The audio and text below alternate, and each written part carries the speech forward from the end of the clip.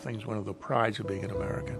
You know you're for a country that's liberated more people on more continents over 100 years than any in the history of the world. That's a source of pride.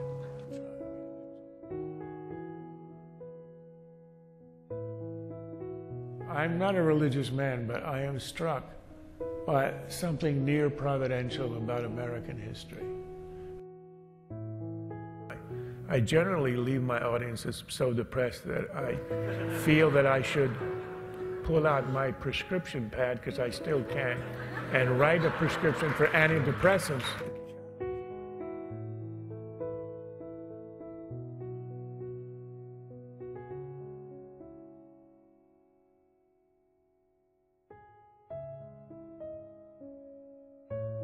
Charles Krauthammer, responding to my mail.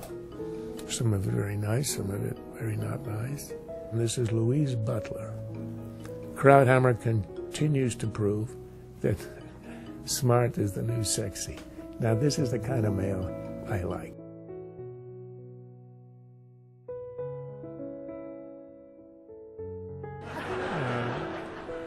I'm very happy to be here. Second time, as you mentioned, for the Washington Policy Center, one 6 years ago. I really admire the work you do. It is very important.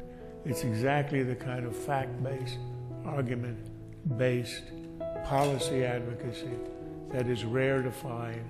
This is one of the most distinguished state think tanks, again, unusual in the country, and they do great things, and I commend you for supporting their work.